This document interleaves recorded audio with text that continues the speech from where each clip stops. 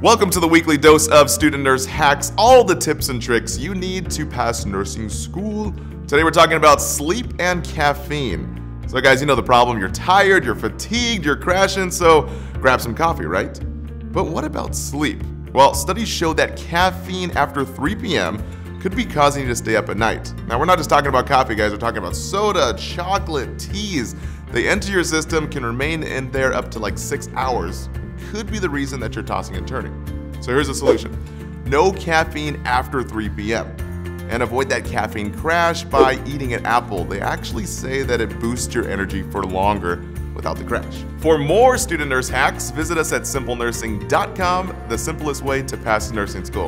All right, guys, I'll see you there. Love you so much. Bye.